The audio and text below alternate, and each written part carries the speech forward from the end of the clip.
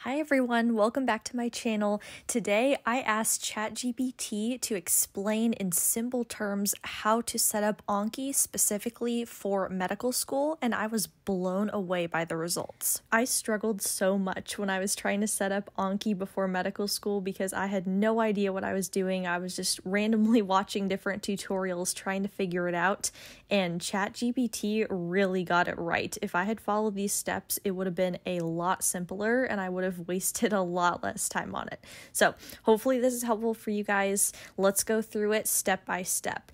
So number one, you're going to want to download and install Anki.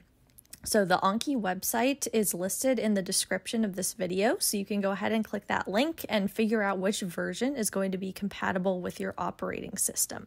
After you successfully downloaded Anki, now you're going to want to create an AnkiWeb account. This is super important if you're a medical student because you want to be able to sync your cards across all of your different devices. So for me personally, since I'm in my third year and I'm on clerkships right now, I like to have Anki on my phone, my iPad, and my computer. So that way, no matter where I am, I always have access to a device that has my Anki cards on it, and I can just sync them up and do Anki on those little moments when you just have some free time when you're in the hospital or wherever you happen to be. Once you have your account on AnkiWeb, now it's time to understand the basics of how these flashcards work. So you're going to have decks that you can create, or you can download different free decks, and I'll recommend a couple of those later in the video. But basically these decks are going to contain certain collections of your flashcards. So I personally like to set it up by the class that I'm in. So if I'm on the renal unit, for example, I'll have renal cards and cardio and microbiology, etc. So that's going to be your main way of organizing your cards. Then you also want to understand that there's different note types, which allows you to do different things with your cards. So for example, you could have a basic note type where there's just a front and a back, so more like a traditional flashcard, but you can also have a Cloze note type, which allows you to do a fill in the blank, and this is a really popular one among medical students. Okay, so now we're on to step 4, using add-ons. This is probably one of the more complicated steps, so I would just recommend doing as many as you want for right now, and you can always add more of them later. So there's a couple popular add-ons that most medical students are going to find helpful. They're listed on the screen here as well as in the description of the video. So take a look at those and figure out which ones you want to get. And I personally would recommend all 4 that ChatGPT listed here. I think it's a really great place to start because it allows you to do a lot of the functions within Anki that are really helpful for medical students specifically. Okay, so now that you made it past the add-ons, now we're actually to the fun part, which is figuring out which pre-made decks you want to import into your AnkiWeb.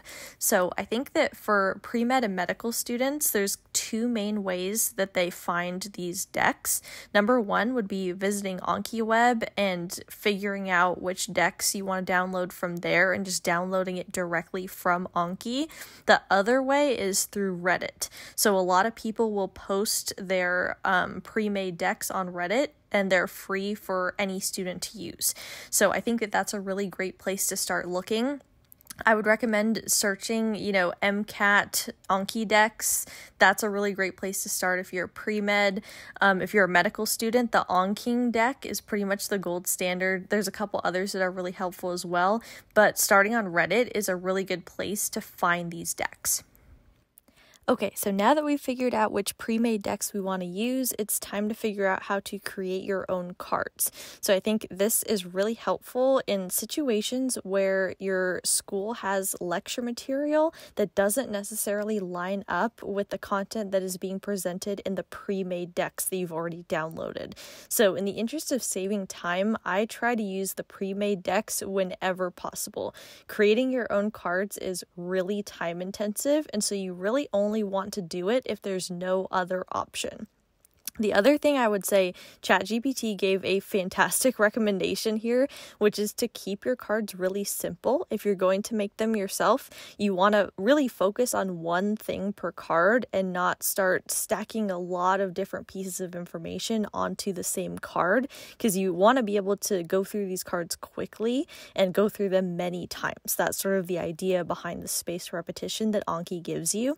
So you want to keep it really simple, and then using images and mnemonics is so important. This for me is the number one thing that helps me make Anki a productive part of my day. So visual aids, mnemonics, that stuff should absolutely go in your cards.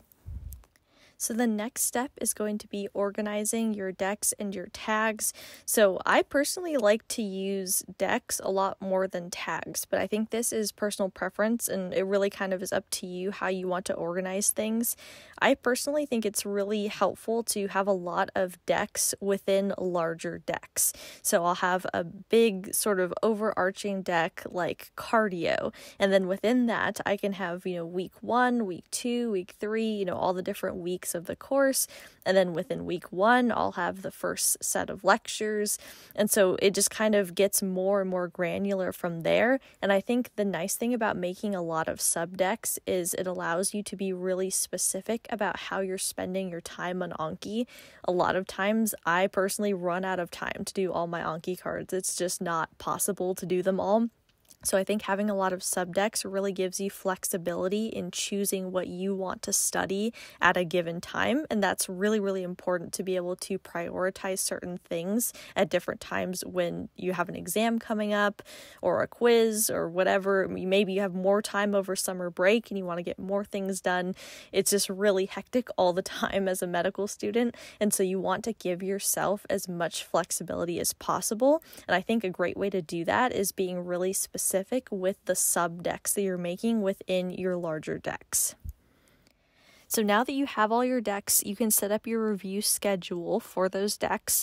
I would recommend doing Anki every single day. I personally try to do Anki every single day, and it really just helps to try to keep up with the material as much as possible, because it's much harder to relearn something if you've forgotten it. So the goal is not to forget it in the first place. So in order to do this, you can just go to Tools, Preferences, Scheduling, and then you can go in there and customize how many cards you want to do per day and things like that. All right, and the next step I think is probably the most important step for medical students, syncing across all of your devices. So definitely make sure that you log into your AnkiWeb account and get it set up on your phone, your laptop, and your tablet. All right, and now the last step is just to start doing some Anki and figuring out what's going to work for you and what's not going to work for you.